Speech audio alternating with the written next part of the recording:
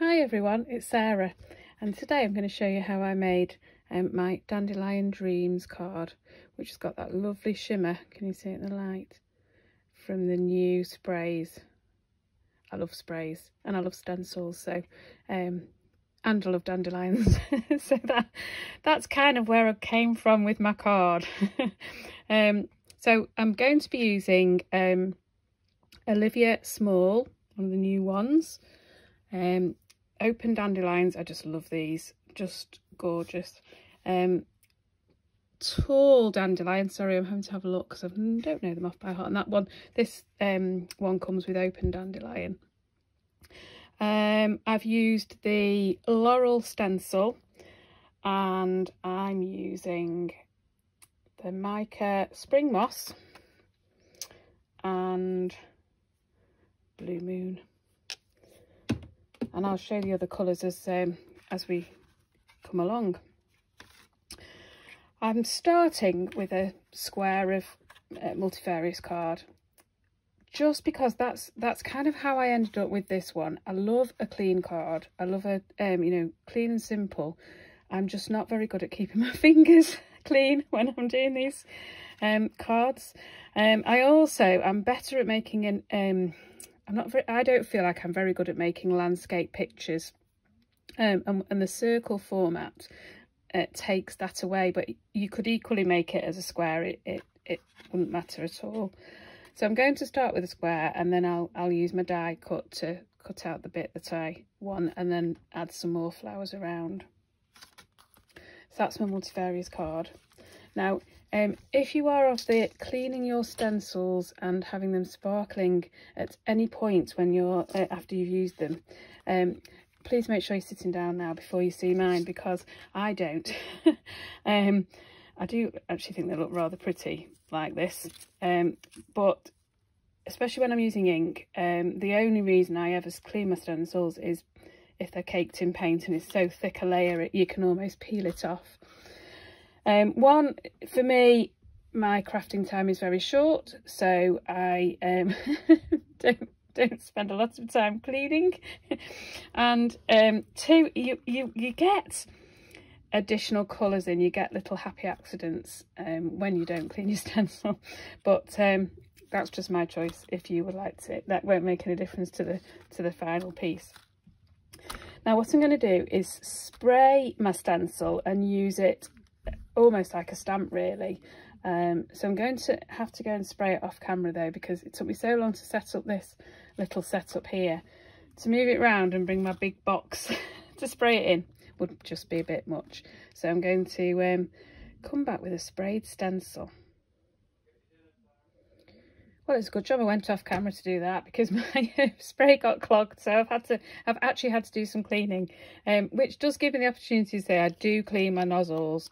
And the way I do it is I take them off like this and throw them in a tub of water, and then every now and again give it a quick squirt through, and the ink, and it's the mica that blocks it, the ink and the mica kind of flows out over time. So that's what I've been doing. So I've got a bit of an inky stencil there.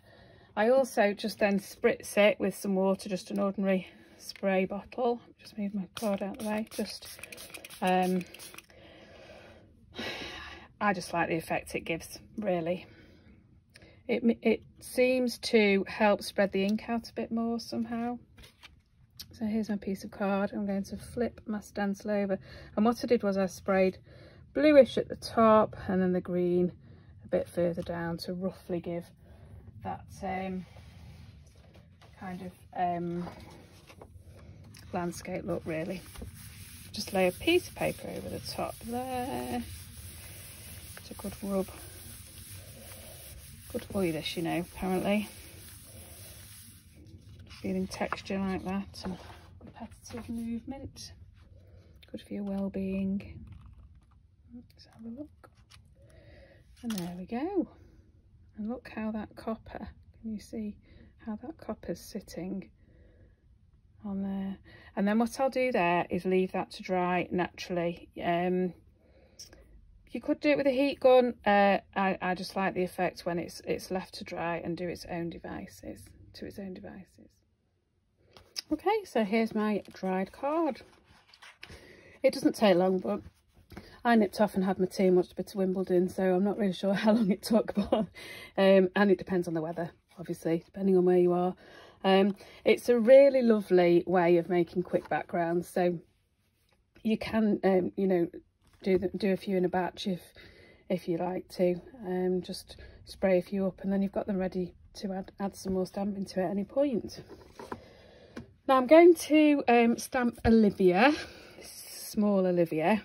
I'm going to put it on my stamping platform, which is just next to me, but again, if I move this camera, there'll be no getting back to it, so I'm just going to bring it over and talk amongst yourselves.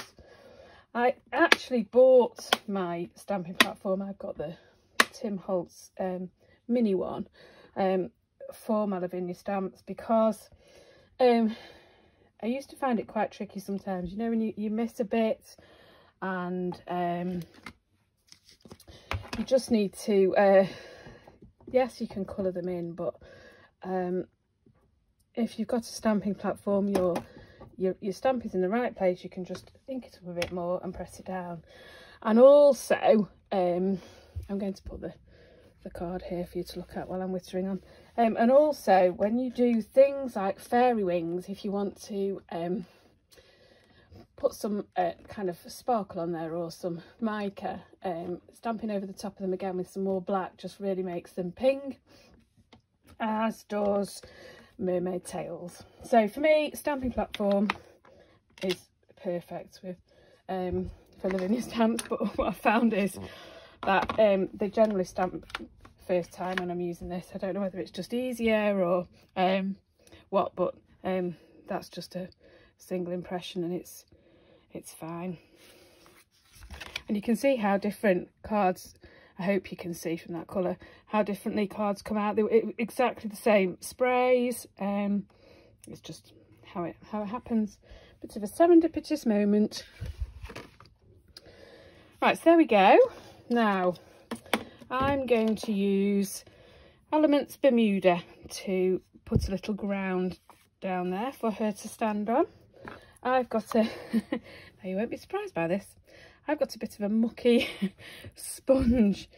It's the only colour that's really coming off it now is the Bermuda from when I made the sample, so it's not really mucky. If you've got a stencil brush, then that will work, obviously, or a makeup brush. You see that on camera. This is where I get a bit mucky because I end up getting it on my fingers and then putting it on a card. I'm just going to rip that a bit. No, I'll pop it like that. Just could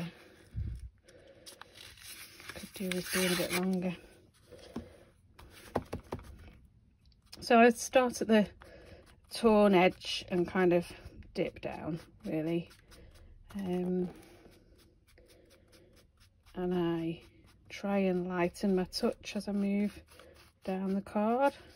I always think it's surprising how much, you know, even on the slightest layer you get, it gives quite a bit of coverage, doesn't it?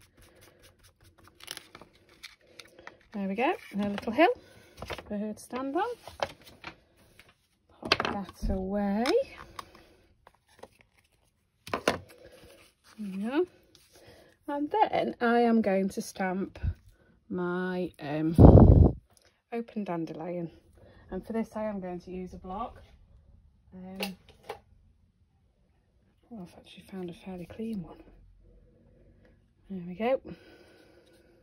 I tend to use a mixture when I'm doing little things like this. I'll use a block.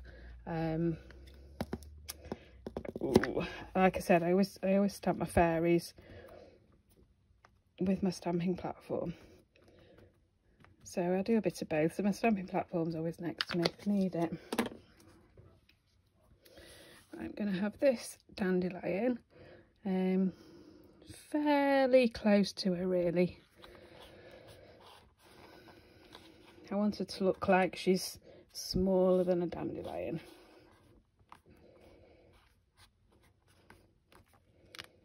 There we go, and I'm stamping with a black Versafine Claire because that's all I really ever use unless Versafine isn't suitable. I'm going to put another one, and what I did was I put another one a bit lower down, as if it's at a, you know, bit of a different perspective, as it were. Just pop that in there.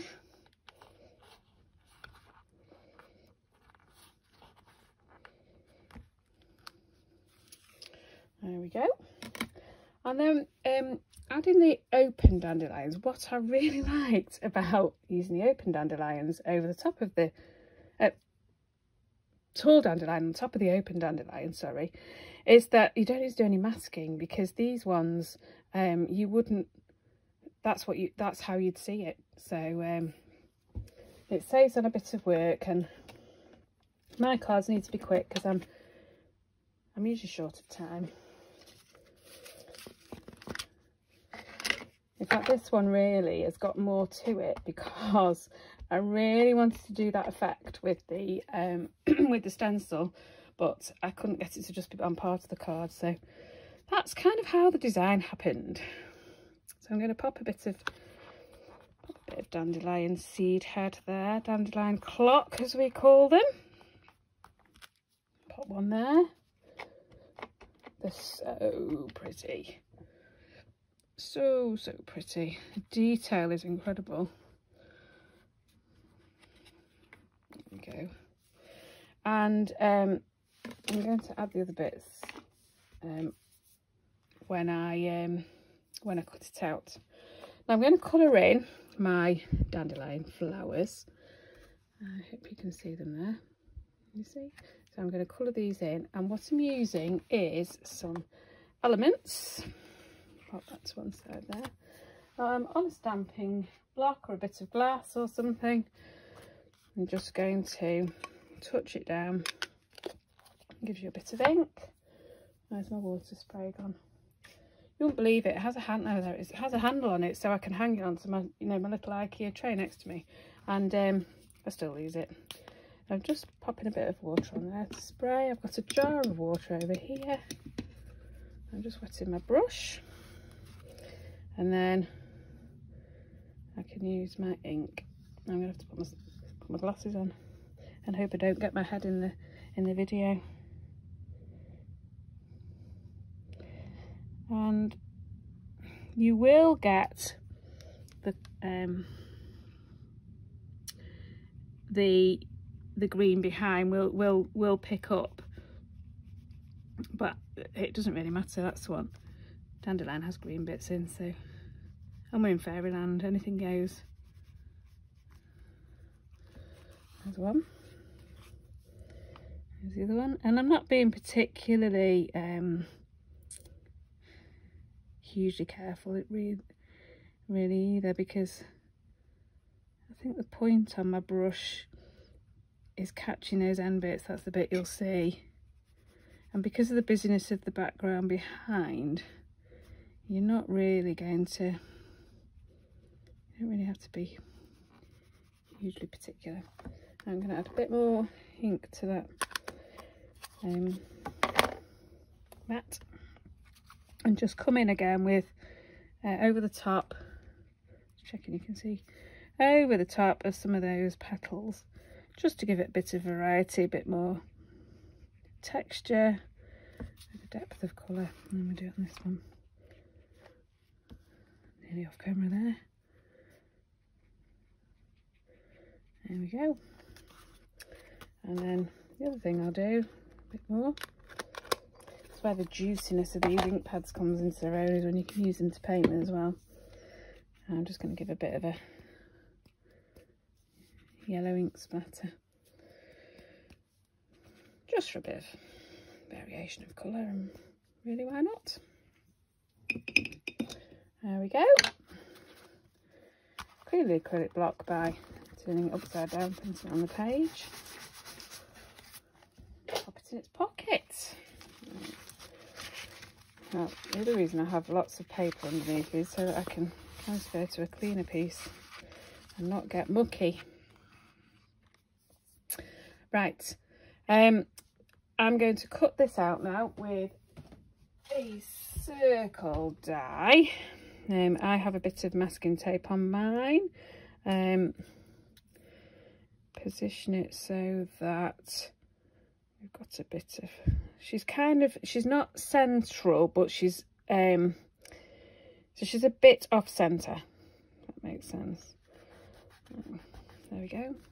So I'm just going to pop over to the die cutting machine behind me and I will be back. I didn't pop to watch any more Wimbledon. I did just cut that out straight away and come straight back to you. So like I said, you could do it as a square card. There's no reason why not, if that's what you prefer, but like I said, I do like a bit of a circular one. And I also find sometimes that if I do it bigger and then cut it down, I get better effects than if I'd started with a white circle, but that's just kind of personal preference really. Now then, oh, I've got a text stamp. This is Believe in the Magic. Doesn't really matter, it's just adding a bit of texture to that background, whatever your favourite kind of little bits of words are. And I'm going to use Versafine Warm Breeze. Quite appropriate really for a dandelion, Warm Breeze. And all I'm going to do is pick up some blue, and then I'm just going to stamp it onto my paper there, just so that, because I just want the merest hint of lettering. I don't know whether you can see that. There we go. Right, dab it off again, and literally just, it's just adding a bit of texture really. There we go. I've still got my tall dandelion, my dandelion clock on the block, so I'm just going to come in and add a couple more. And like I say, you don't need to mask it, because that's how it would look if it was over the top of a dandelion. So it just saves a bit of time. And one there, I'm going to put one around the top here, just to frame her really. And she is. And then the open dandelion, I hope I've got that right, let me look at my notes. No, it's the tall dandelion. Good job I checked. The tall dandelion comes with some beautiful dandelion leaves. You can see I've used them already. Well, I used them on that card. They've just got a gorgeous bit of texture. So I'm just going to use Versafine Rainforest. That's less applicable to a dandelion. To just add a few leaves as if they were under that plant there. So just coming off the edge. But I'm going to use the bigger one here, I think. And there. And I'm going to pick up the smaller one. So they're just beautiful. That's how stampy one, you can see. They just look like a dandelion leaf. She's so clever, isn't she, Tracy? So talented. Right, there we go. Then I'm going to come back in with my Bermuda and my sponge, and just give it a bit of an edge. So I always tap it off around the edge, because I don't want the full amount of colour, but depends how juicy and how long you've had your ink pads. These ones seem to stay juicy for ages, so they're just brilliant. Put ink on there, tap it off over here. Hope I'm not making you go dizzy, all this spinning around. There we go. And then just to finish her off, I don't mean to finish her off, but complete the central piece, I picked up some Mica minerals and added a bit of water and used them as paint. Now it doesn't stay on. You could dust it off if you worked at dusting it off, but it does enough to add a bit of mica and a bit of glimmer to her wings. Now I've used the emerald pearl, but you can use whichever one you like. I've got quite a pointy brush, and what I'm doing is filling in the now what would you call these?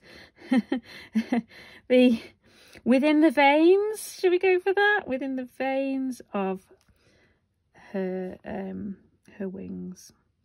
And what I found was it almost gave it a bit of texture, really. It kind of, if you use a cheap card, this is multifarious, and you put too much water on it, it's a bit of it's a bit dodgy, because with this amount of water the card can add kind of come up in raised bits. But sometimes if you paint between the veins on a good card, you can, I feel like it kind of raises, although maybe it's just the mica, who knows. I'll have a proper look. That's what it feels like when I'm painting it. And then I just used the rest up and gave it a bit of a mica spatter. And if I don't like it where it's landed on her, once it's dry I can brush it off, or yeah, it will brush off really. And if I need to, I'll add a bit of black pen. Oh, talking of black pen, oh, that's there. I'm just going to add a few little dots around her feet just to ground her a bit more on that grass. Just gives her a place to be. And then I'm going to mount it on a card. I use ready-made card. They're in my drawer behind me. This is going to go on here. I think this is 13 by 13. Let me check. 13.5 square. Let's find a green page. So she's going to go on here, and I'll just add her with a glue stick. Turn around.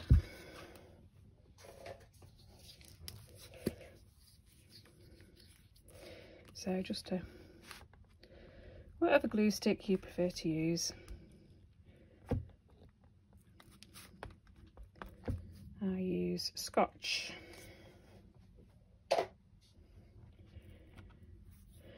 Right, let's move that out of the way so I don't get glue on it.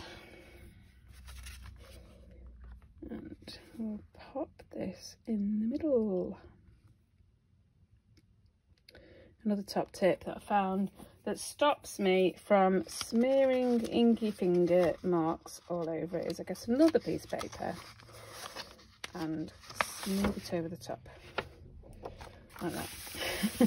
So you can guarantee if I stuck it down there would be a black mark somewhere that transferred it, and there's still no guarantee that there isn't one. See, there's one there. And that's with me trying to be clean. But that's okay, because I'm about to stamp a little dandelion bud, which is just lovely. So again, pop it on a block. Sorry, slightly off camera there. Get some black ink on there. And I'm just really adding a bit of decoration to this corner. You could put a greeting here if you wanted to. So it's quite sweet to add the, I wanted to put these on there, but they didn't really fit with the design. So, oh, let's pop them in that corner. That's a good place for them. So that's little dandelion bud, and then I'm using the little dandelion leaf. And so my trick is that if I've got a black mark I didn't want, I'm going to stamp over it and you'll never know it was there. I'll have one down here just peeping out the bottom. I put another one there. And you could do the same on the envelope, and then you've got a cording envelope to go with it. So there we go. And I'll try and show you with without getting mucky hands. So I'll just give that a bit of a smudge, those big dots. Can you see how easily it, you kind of still see it's there, but so there we are. That's my original, and that's the one we've just made just now. So each time you do it, it will look different. This one seems that this one's a bit stronger colours, that's a bit more ethereal, but essentially both done in the same way and they'll come out different each time. Hope you enjoyed that. I'd love to see if you do something similar, or if you use different fairies or different flowers. It's always fun to see how other people interpret a design. Take care.